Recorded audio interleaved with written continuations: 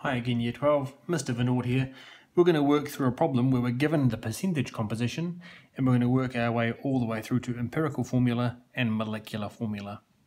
So the data I've been given for this question, I've been told that vitamin C has the percentage composition of 40.92% of carbon, 4.58% hydrogen and 54.50% oxygen. I've been told that the molar mass of vitamin C is 176 grams per mole.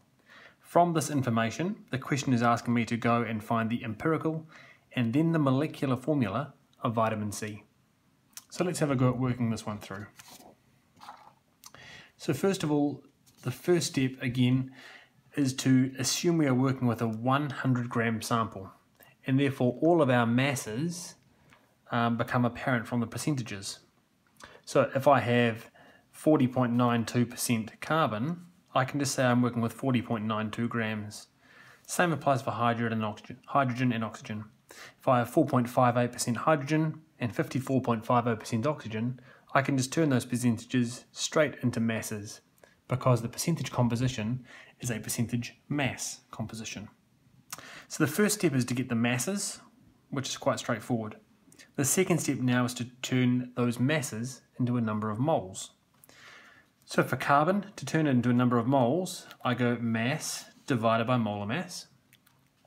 The mass I've been given is 40.92 grams, and the molar mass of carbon is 12 grams per mole, again from the periodic table. That gives me 3.41 mole. Working through hydrogen and oxygen in the same way, hydrogen having 4.58 grams and a molar mass of 1 gives me 4.58 mole of hydrogen. For oxygen having 54.50 grams and a molar mass of 16 grams per mole for oxygen, I come out with 3.41 mole of oxygen. So from my percentage composition, I've turned it into a mass, and then I've turned it into a number of moles of each element in my 100 gram sample. So what I need to do next is I need to simplify and round these numbers. So I divide each number of moles by the smallest, and the smallest in this case is 3.41, shown for both carbon and oxygen. So if I divide all of them by 3.41, I come out with these numbers here. Carbon and oxygen become 1, and hydrogen becomes 1.34. So now to simplify this, I don't want to have C1, H1.34, O1. That's not a very logical and practical formula. So I need to round to the nearest whole number.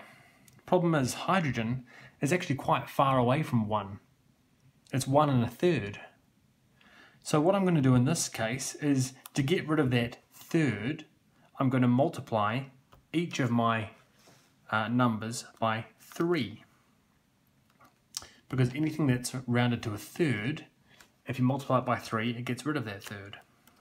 So when I multiply each number by 3, 1 times 3 becomes 3. 1.34 times 3 becomes 4, and 1 again becomes 3. These are now whole numbers that are simple and easy to use and better reflect the ratio of number of moles present in our compound.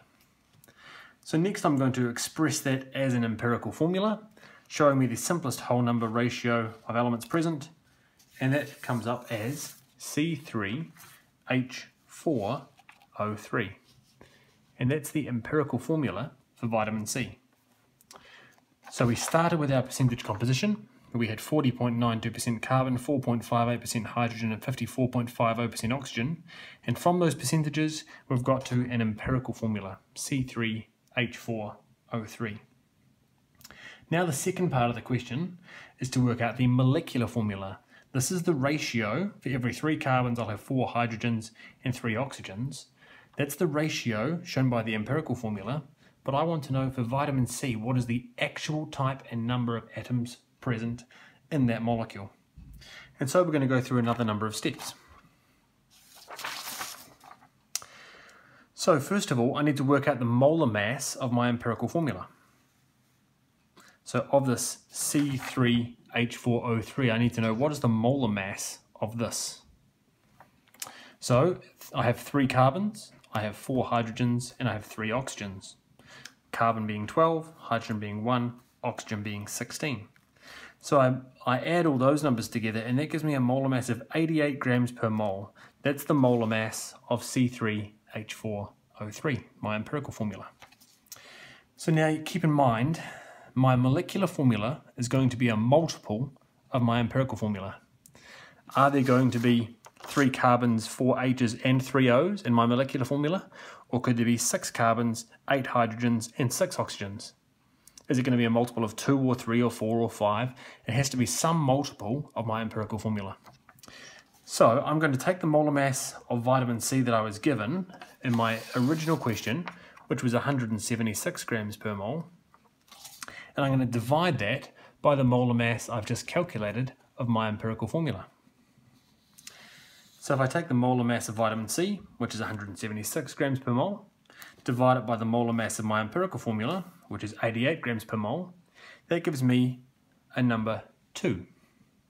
So 2 is what I have to multiply my empirical formula by to get my molecular formula. So let's go through and do that. So there is my empirical formula, C3H4O3. Multiplying it by 2, I'm going to get 3 times 2 is 6 carbons, 4 times 2 is 8 hydrogens, and 3 times 2 is 6 oxygens. And that's how I convert my empirical formula into a molecular formula. So here I knew that the ratio was 3 carbons to 4 hydrogens to 3 oxygens, but I had no idea, is that the correct actual number, or did I have 6 to 8 to 6? Or 9 to 12 to 9? What was my actual number in the molecule? And now, having done my calculation, I can see that my molecular formula was exactly twice my empirical formula and came out as C6H8O6. Hope you found that helpful. Cheers.